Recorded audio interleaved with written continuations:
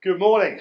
Great to be with you. I thought half term would empty the room and it hasn't, which is interesting for something I'm about to say. So anyway, if you have your Bible with you or a Bible app, can you get it open or ready? And let's look together, or get yourself to Paul's letter to the Philippians chapter 2. And please do keep your Bible handy because we're going to be going through it quite a bit today. And if you've got your red book as well, you might want to make some notes because the scriptures I'm going to go through, they're quite dense. And I'm only going to skim, as always, in the 35 minutes or so I have. But also, you may want to go back and read them again. I just want to mention something because I looked at the song list that Ruth had picked today, and I didn't kind of think about one of the songs until it was sung, which is that song, Worth It All. And we'll look at it again at the end. I might mention that even to Jeff, sort of to have those words handy, because there's certain songs that we sing as Christians that are incredibly bold. The other one is, I give you my heart. Every breath that I take, every moment I'm awake, have your way in me. Have your way in me. I always say that should be like, are you sure? Are you sure? And Worth It All, I was looking at thinking, am I sure? Because it's just an absolute declaration of complete submission to Jesus, complete submission to God. So we will bring it back at the end. But I'm going to read Philippians 2, 5 to 11. It's kind of almost like a bit of an early antidote for what I'm going to start to bring. Because today is a hefty preach. It's a preach for grown-ups, as it were. I don't mean that disrespectfully. I was just like, this takes some maturity to hear the word that I have to bring today. So I'm giving you Philippians 2 as a kind of entry point, just to remind us of how good God is in all circumstances. The picture you're seeing there, by the way, I don't know if you know, but a neighbour took that of this building. That's our building. That's our cross on the roof. And she took it with a night camera to catch the northern lights. Because, you know, the northern lights were about 3 weeks ago. And she caught the northern lights. But what she didn't realise is what the cross would do. That cross has just got some LED lights on it. I made it so that it lights up at night. It looks like it's drenched in gold. And I was just like, I love the northern lights, but the cross is even more stunning in that picture. So let me set the tone with Philippians 2, 5 to 11. Have this in mind amongst yourselves, which is yours in Christ Jesus, who, though he was in the form of God, did not count equality with God a thing to be grasped, but emptied himself by taking the form of a servant, being born in the likeness of men. And being found in human form, he humbled himself by becoming obedient to the point of death, even death on a cross. Therefore God has highly exalted him and bestowed on him the name that is above every name, so that at the time, sorry, I should have clicked that on so you could read along with me, but you're with me anyway. Therefore God has highly exalted him and bestowed on him the name that is above every name, so that at the name of Jesus every knee should bow, in heaven and on earth and under the earth, and every tongue confess that Jesus Christ is Lord, to the glory of God the Father. Hallelujah. Hallelujah.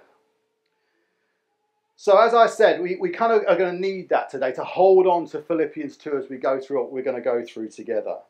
Because I'm not preaching on Philippians 2, I'm going to preach on Luke 9. And some of you know what Luke 9 is. Get ready, and if you don't, get ready.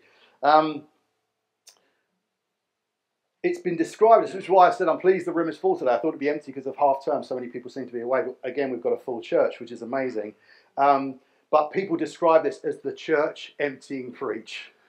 That's a nice one, isn't it? The church emptying preach. I'm going to give you the church emptying preach because this does not pander or play to the culture of individualism and I'm number one in the world. This fights hard against that way of thinking. Well, I said, worth it all. Look at what we just sung. That's our declaration. That is counter-cultural. And this empties churches of people who are like, I just came here because I thought it'd be nice. I didn't know you want that out of me, so I'm kind of out of here.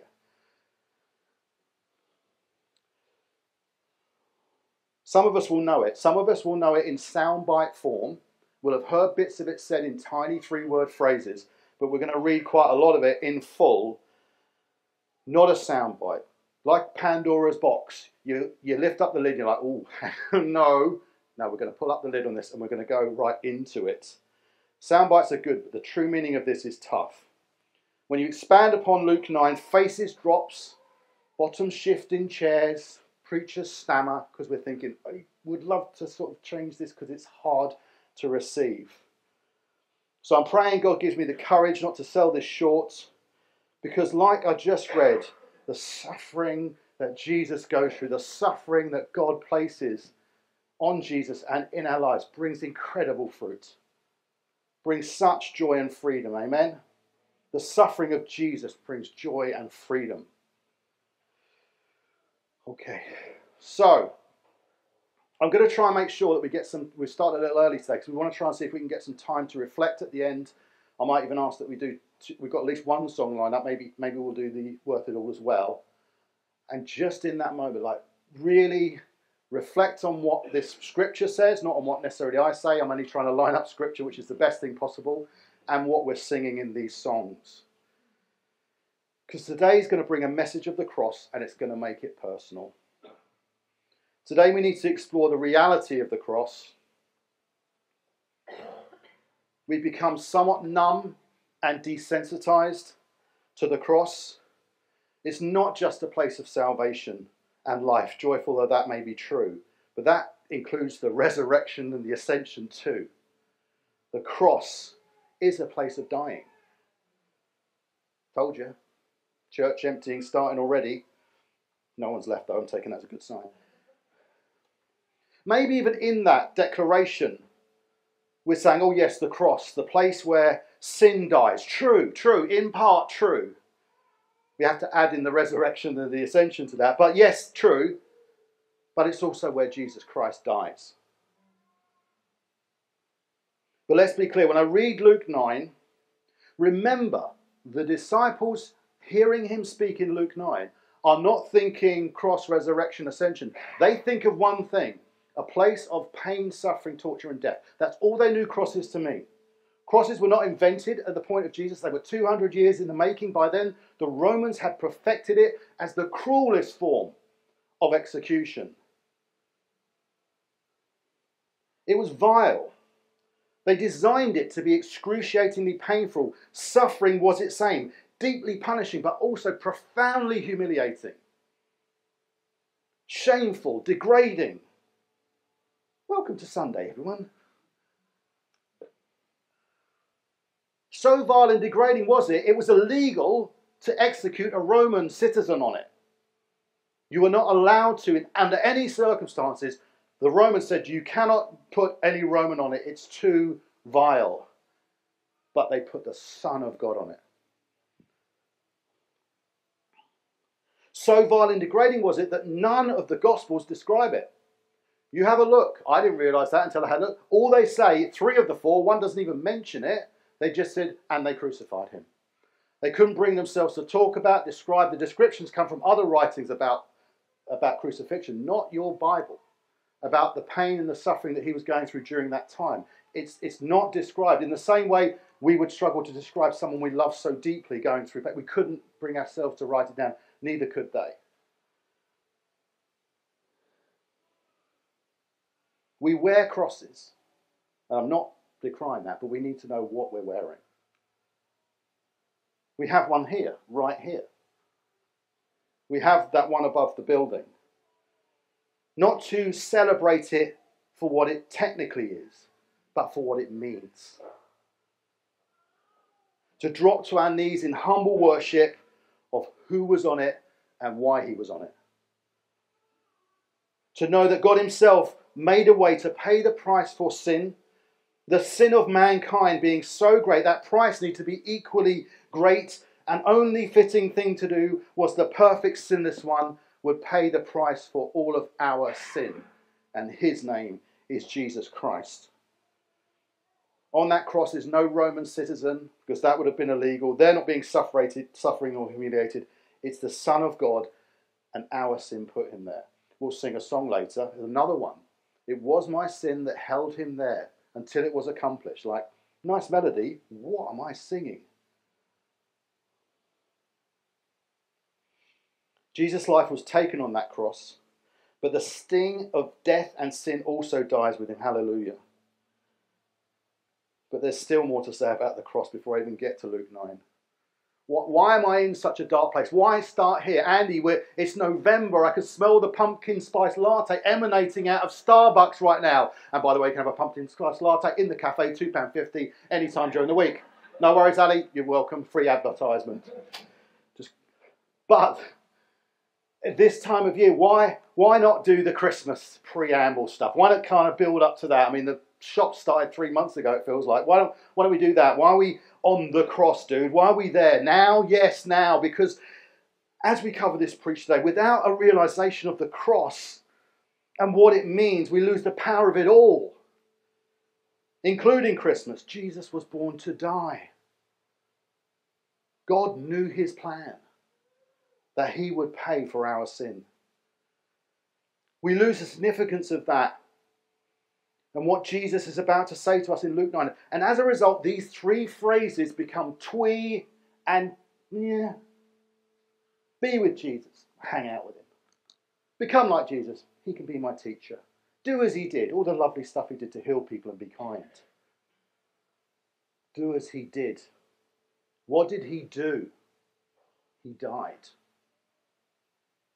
So look at this again. Do as he did is not just about being able to do the great things that Jesus did. There's an element to this which says, die to self as well. For the glory of the resurrection in Jesus and in me. Things in me need to die because I will see the same resurrection message there. The reality of becoming the ones who do as he did is this. Not solely, but profoundly this.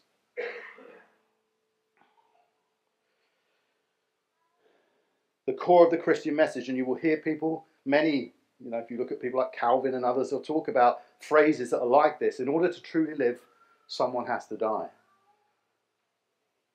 Dietrich Bonhoeffer, if you don't know who this guy is, find out about him. German preacher. Stood against the Nazis and was killed for standing against the Nazis. But prior to that, and him suffering that way, he knew this to be true, and he said this: when Christ calls a man, he bids him to come and die. You'll see it repeatedly in Scripture, and it's painful and it's beautiful. It's challenging and it's amazing. This reality of death, burial, and resurrection.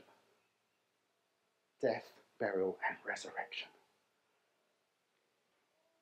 And it's not just about Calvary, and we'll come to that later.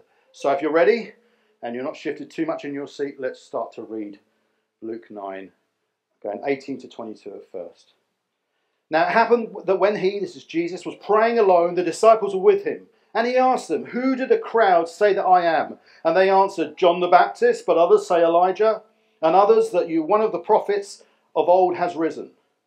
And he said to them, but who do you say that I am?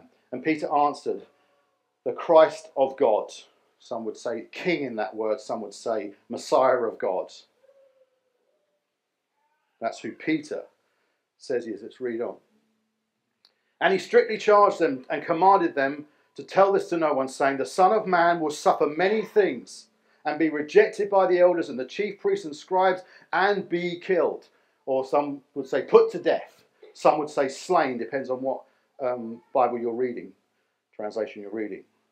And on the third day be raised. This is what I mean. Take a moment to imagine this is the first time it's referred to, the first account. What are they hearing? You're going to be slain. You look at later in Matthew 26:2, it says, Jesus says, the Son of Man will be handed over and be crucified.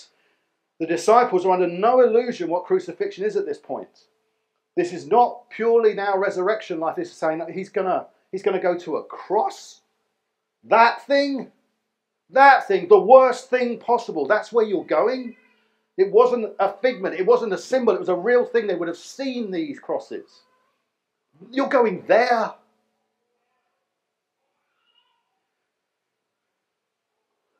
Let's read on, because then it sets this in context.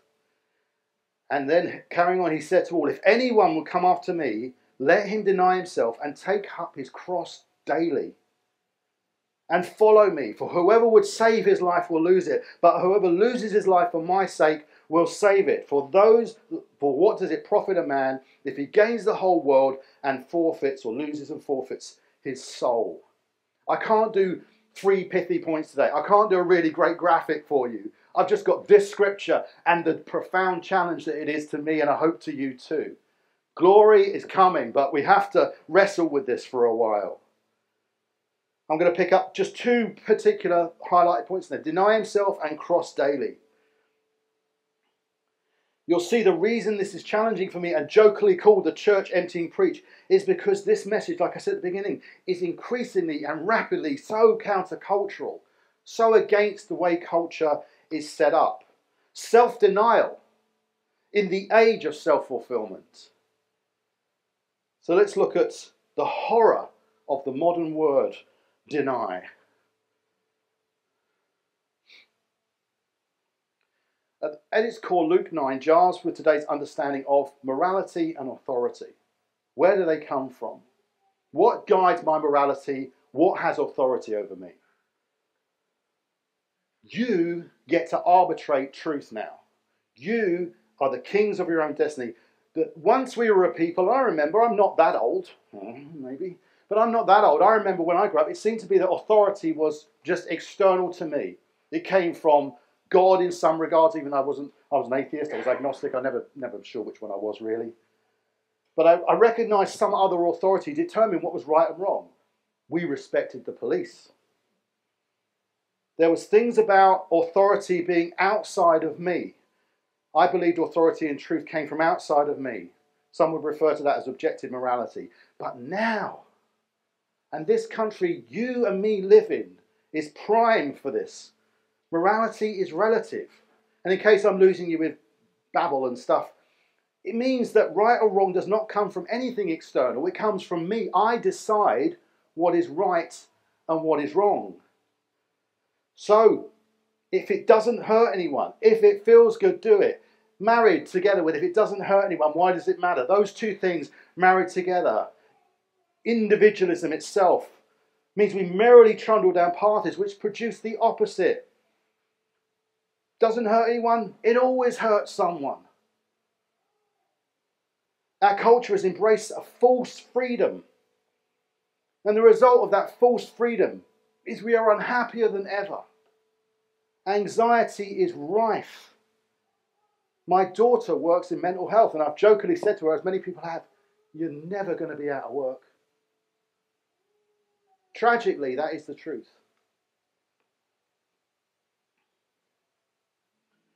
Let's take one example, the false freedom of sexual liberation. Pornography is rife in children. Look at what Helen Roberts is doing. If you don't know who she was, she died about 3 weeks ago. Amazing, a little longer than that, but look her up. She started a Christian-based charity called Dignify, going to schools to explain the scourge of pornography amongst children under the age of 10. It's destroying the beauty of physical intimacy that God created and turning it into something warped, submissive, violent. Sexual gratification is nothing to be ashamed of. No one gets hurt. Really? No one gets hurt? People fiddle taxes, drink too much, do too much drugs, sleep around, sexually active, promiscuous. Someone gets hurt. Someone always gets hurt. The strange thing, the mind-blowing thing for me, whenever I sit down and try and prepare to preach, 2 things happen. One, I have amazing revelation of scriptures I've read before and think, I didn't really see that, and now I see it clearly, which is amazing. The other thing is I have a terrible week. I'll tell you about the terrible week later.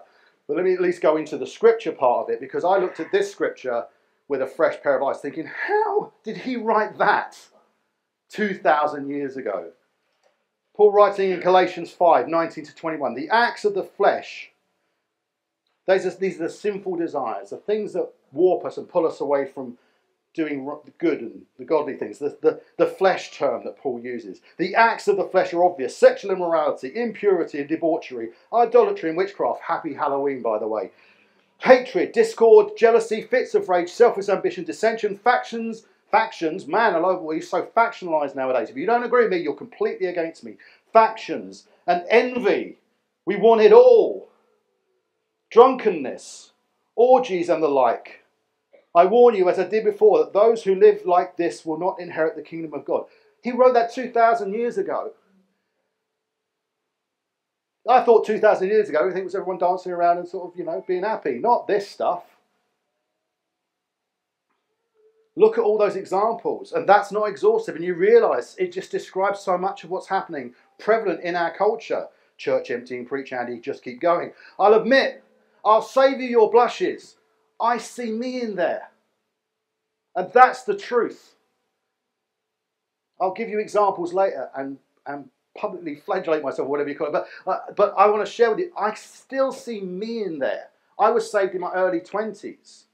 Prior to that, that was my list of like a good night out, frankly. But afterwards, some things God dealt with. Other things continue to pester me and pull me away from the things of God. And I don't want it anymore. That's why I got so hung up on the preach. I don't want this in my life. I still need saving from it. Whoever loses his life will save it. Not a one and done.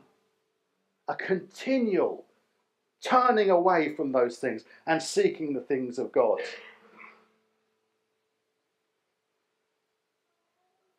Our culture, our upbringing would say rubbish. Deny yourself nothing. In fact, there's a trend that came out about a year ago, maybe longer, called manifesting. As a Christian, I thought, you mean demons? No, it doesn't mean that at all. Half of you will know what I mean and half of you maybe won't. Sounds Disney-like, but it has an incredibly dark underbelly. It's thinking, literally defined as thinking aspirational thoughts with the purpose of making them real. Like just thinking. What do you want? What do you want? What do I want? What do I want? And continually and never stop thinking about it, and eventually it will materialize. You think it's crazy, look it up. It's rife. That young people especially think if you just will it and think about it all the time, eventually you'll have it. Tell that to a kid in the Indian slums. That's a Western privileged position to take. You think, because obviously you will, because eventually you're obsessed with it. You want the girl. I remember this before being a non-Christian. I pestered that girl until she went out with me, okay? Because I was obsessed with her. You want the job, then you design everything around your career. You want money, then you're greedy. And you trample on people to get the money. The manifesting thing is literally saying, turn your mind to whatever you want and just keep going at it and eventually it will come. Then he describes it as some kind of a psychological thing. Because what does the heart generally want? Sorry, not sorry to say, the heart is deceitful above all things and beyond help, it says in Scripture. I didn't make that up. Sorry, not sorry, your heart wants money, power, sex, recognition, success, partying. Galatians 5 all over again. And just in case we as Christians say, we're out of all that. No, we're not. We're not personally, maybe. I'll take that on me. But globally, corporately, we've got a problem too, because the prosperity gospel says, yes, that's exactly what God's here to do.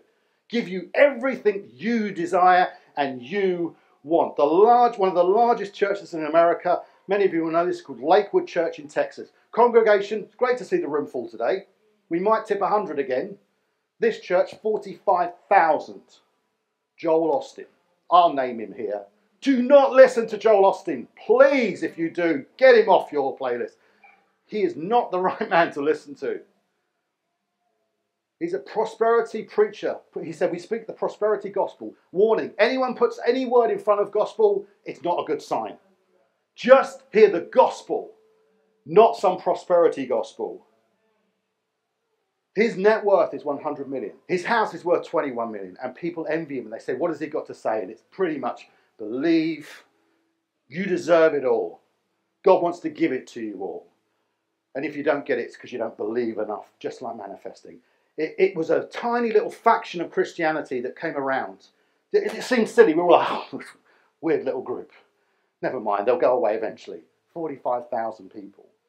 Playing into a culture that wants to have what it wants. It's thinly disguised as self-help, but it's grown massively. Why? Because it plays into a culture of self, that we are the centre of the universe, and that God's job is to fulfill our every need. That is the polar opposite of the message to be an apprentice to Jesus and to do as he did, because he calls us to deny self, crucify sin, crucify anything that is obsessive, and things we desire in such an obsessive way. Good news is coming. Hang on with me a little longer. Daily cross, or cross daily. There's an overlap between the two. These two topics really overlap a little bit, but that's not a problem. Remember my opening. The disciples thought this is not figurative when you say a cross. They knew what he meant. They'd seen them. Crosses existed. They were often, people were on there for days and people would mock them as they walked past. It's not figurative, not symbolic. They saw them all the time. It foreshadowed how many of them would actually end up dying. But we've gone dark enough for today, so I'll leave that for another preach. What does cross daily mean for us today? It's a preacher's cheat to say it just means burdens. It just means, carry your burdens daily. It's a bit of a skirt around what Jesus meant. Because when he mentions crucifixion, I've heard preachers on that it's not that. I think that's a short sell. Do you know who the Knights Templar were? Yeah? Okay. If you don't, they were a French military order, Catholic faith, wealthy, large military order, the largest at the time and the wealthiest in Western Christianity. Knights Templars were baptized through full immersion, but they had a problem with it. They were soldiers, they killed people, and sometimes they were pretty bloodthirsty. So they were trying to figure out, they have to be baptized because this is a Catholic thing. How do we baptize them? Then they came up with a solution. They negotiated, they came up with a solution. We'll baptize them with their arm, with their sword out of the water. So they'll go down, but the arm and the sword stays out. And then they're baptized. And many have looked at that as an example of many things. The point being, I submit most of me, but not everything. You can have all of it, but not this thing that causes these issues. If we were to do the same today, there's a baptism pool under here. If we skimmed it off and said, right, let's go for it, who's going to be baptized? What would be in your hand? Probably an iPhone for a lot of people. And not just because you don't want it to be soaked in water. You can put it in rice for that, apparently, I've been told. Samsung's are waterproof, anyway. But it's what's on it. It's what's in it. No, that's not coming down with me. Because in there is affirmation. In there is gratification. In there is everything that matters to me. Whatever you do, not my phone. And that's just an example, of course.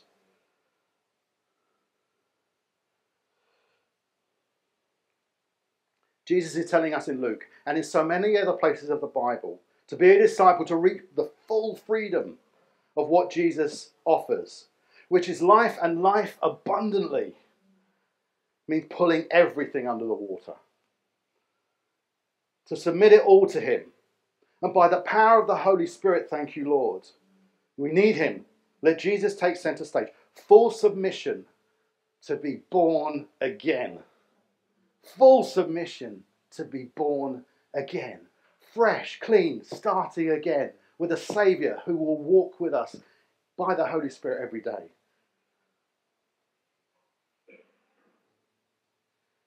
To counter a little what I said before, and it's because we could just think, it's all the sins and things. It's whatever dominates our heart, whatever we obsess about. From security of home, family, financial security, these things also can become obsessions if they're not properly submitted to God. 3 of the many stories that bring this out, there's many that would bring this out. I'll just reference 2 of them because we preached them recently. They were from Luke 9:57 to 62, if you want to look them up later. Luke 9:57 to 62. There's one when a person says, I want to follow you, Jesus. And Jesus says pretty much, well, that means you become pretty much without a home. If you remember, Ben preached brilliantly on this. It was the thing about foxes have holes, birds have nests. But the Son of Man has no place to lay his head. Like, you want to follow me? Then you go where we go. The other one was the man who said, I want to bury my father. And everyone gets very sensitive about this preach because Jesus says, let the dead bury their dead. And we think, how cruel, his father's just died. That's not what it means. He means, let me get my family in order and everything's settled. And when my father dies and passes away sometime in the future, when everything is fine, then I can come and follow you. And Jesus says, no, that's not how this works. If you want to follow me, you follow me now. You submit that to me and see what I'll do with those things. And then we got this one I will read from, which is Luke 18, 18 to 24. This is the rich ruler, because this speaks to me. Be honest with you, this speaks to me. And the ruler asked him, Jesus, good teacher, what must I do to inherit eternal life? And Jesus said to him, why do you call me good? No one is good except God. You know the commandments, do not commit adultery, do not murder, do not steal, do not bear false witness, honor your father and your mother. And he said, all of these I've kept from my youth.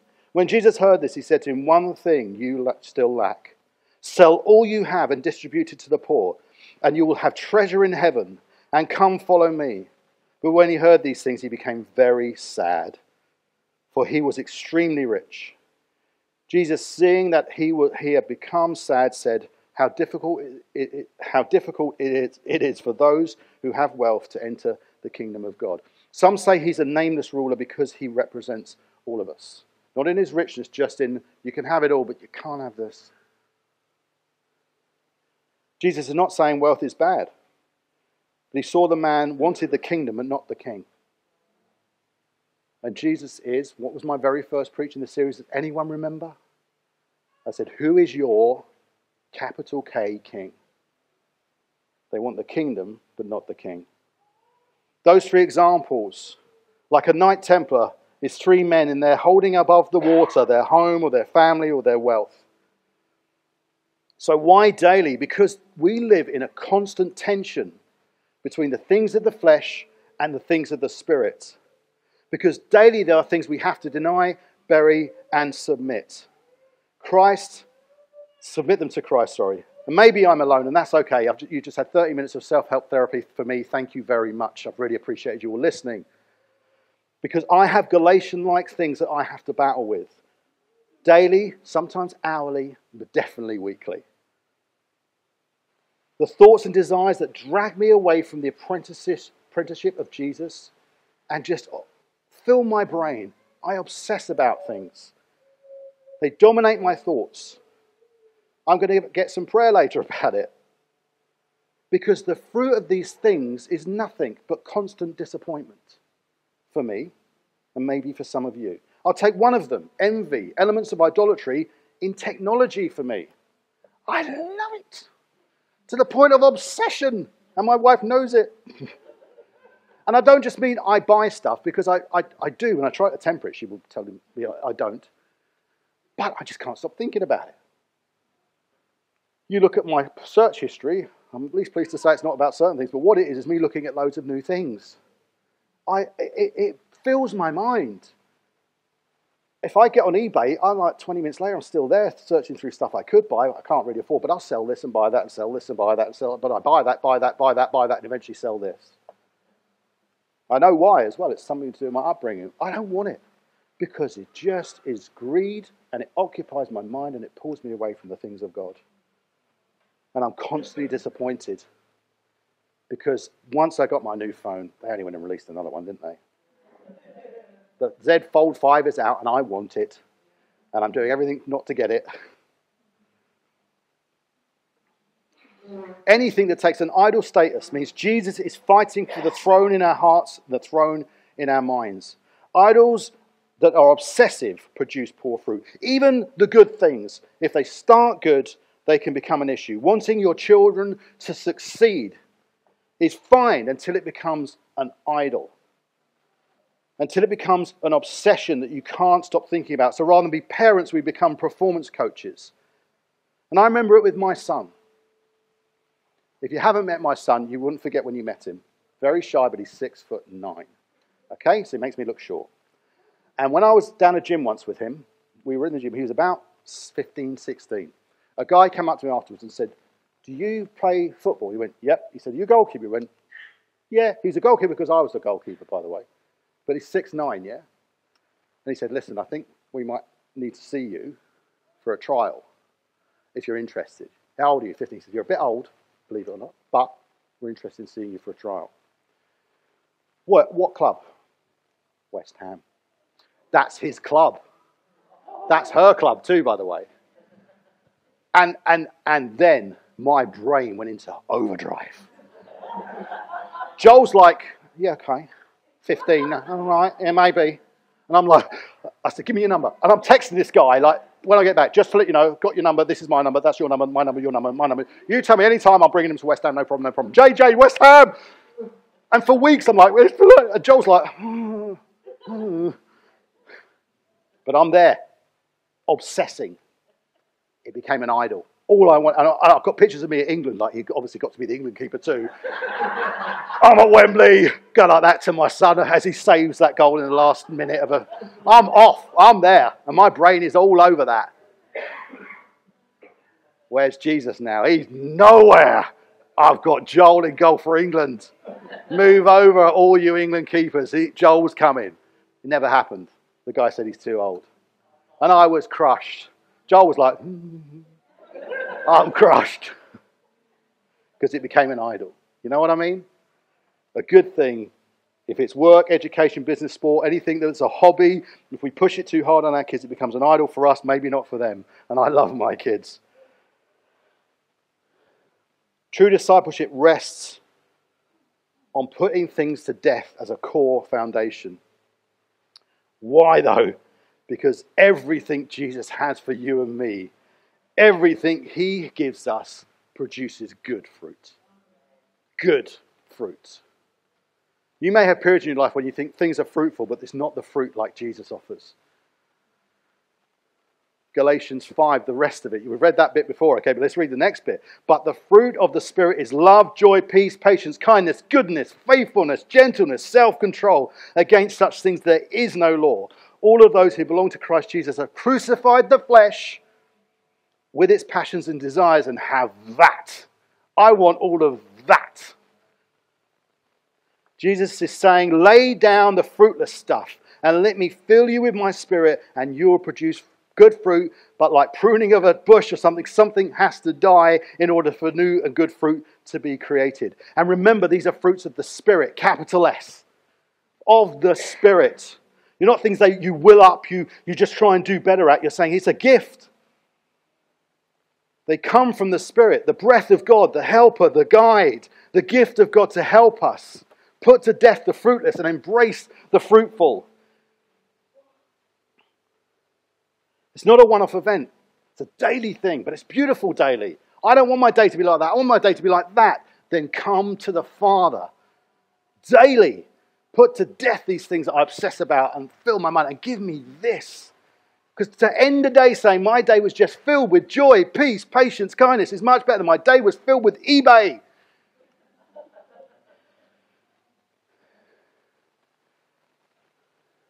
For this level of freedom, we need the Spirit's help, though. We really do, which is why I'm saying, come get prayer today if you need help with this. I do. I'm going for prayer. Because let me end with this from Matthew, and then I'll invite the band up to sing at least one song. And maybe, actually, what we'll do is we'll sing the song they're going to sing, which is about the cross. Then we'll ask Jeff if he doesn't mind putting it up. We're going to read out the words of Worth It All, like a prayer, if you're ready to and willing to. But let me just show you this as we come to an end. Matthew 13:44. The kingdom of heaven is like treasure hidden in a field, which a man found and covered up. Then in his joy he goes and sells everything he has and buys that field. If we find Jesus, we say, right, hang on there. Everything else I'm getting rid of for that. And I'm even going to buy the thing around it to have that. If we truly hear, see and taste the goodness of Jesus, then you give up everything to get what he has on offer.